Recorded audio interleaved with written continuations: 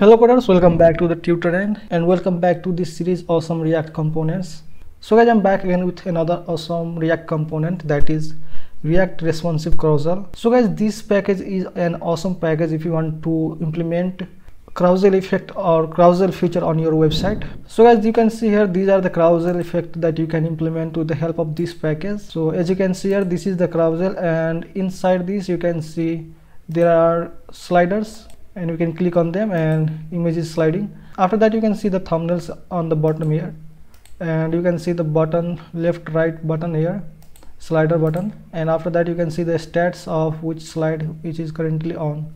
So guys, there are many features inside this package, like you can set it to vertical carousel if you want to see here.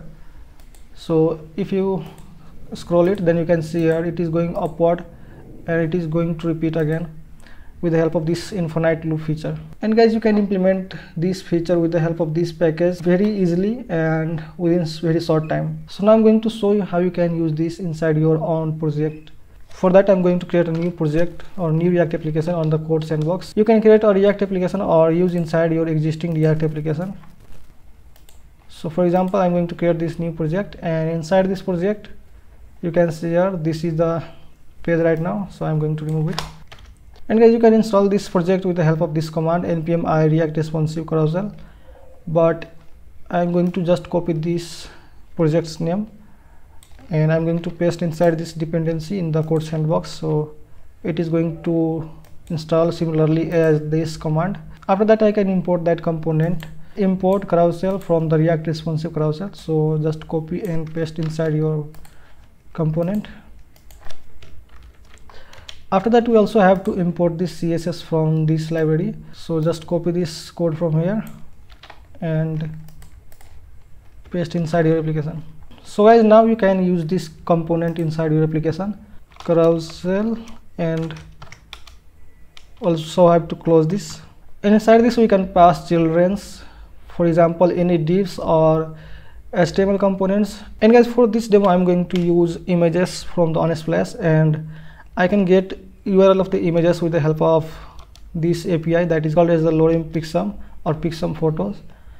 And on the bottom you can see here these are the URLs of the images, or you can fetch multiple images with the help of this API, and this API is going to return the links and details about those images. And let's copy some images from here, and for now I'm going to copy 6 to 7 images from here, and this is going to be the data for the images which we are going to render now.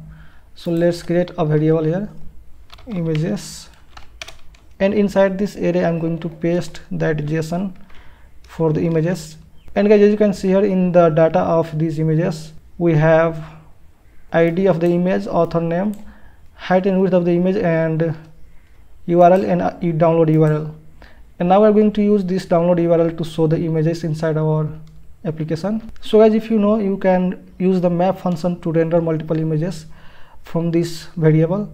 So I'm going to write images dot map, and for each image I'm going to render an image tag, and let's close it also.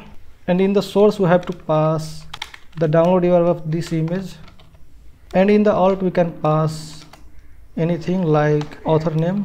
So guys, as you can see here, these are the images showing in my application. So let's open it in the new window, and as you can see here, these are the images showing right now. But this is not yet working because, so we have to write carousel and the C should be capital here. Now it is going to work fine, so let's see. And this is how it looks now. You can see there are sliders, and there are also button here which you can use to slide this. So guys, it is looking very big right now, so let's do some styling here, and we're going to pass a class name here, and class names can be CRSL.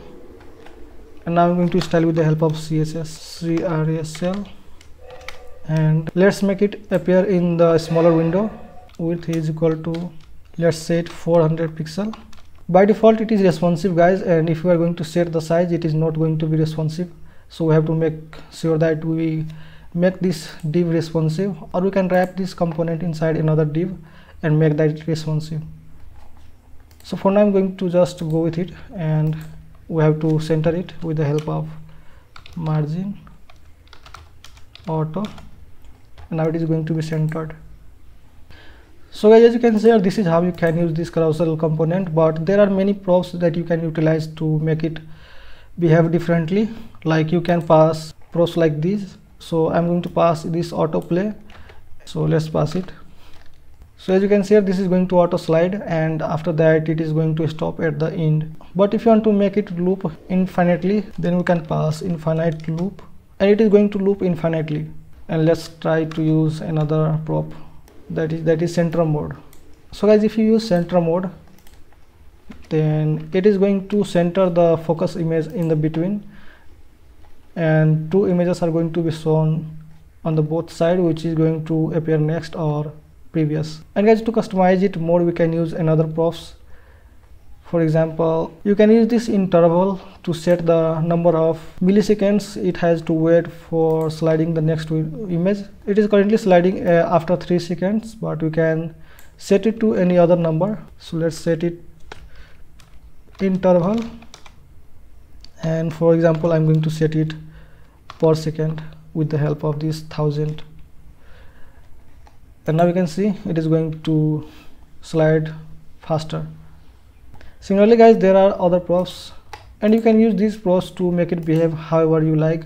For example, whenever you click on these images, and if you want to open this image or any other page, then you can do that with the help of this function, callback functions. That is on click item, on click thumb is for these thumbnails, and there are many like this. So guys, by default the width of the carousel was 100%, that's why it was showing the whole page.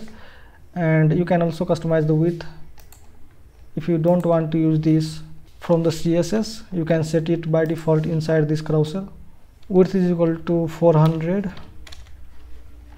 and now it is going to show that in the 400 pixels. But for now let's leave it to the CSS, because we can style it however we want with the help of CSS. And guys, if you want to know what are those props and how can you use this, then you can come to this demo website and have a look at them by just checking this here. So for example, if you want to know about the infinite loop, then you can uncheck this, and it is going to stop infinite loop. And if you want to know about what this swipeable works, then you can just uncheck, and it is going to be unswipeable. And if you just check it again, you can swipe these. So guys, there are many props, and it is not possible to show all of them in a single video. So you can explore it yourself and come to this website and play around with these props by just checking and unchecking them. So guys, that's it for this video. I hope you like this video. If you like this video, then don't forget to subscribe this channel. Stay healthy, keep coding, and keep watching Tutor End.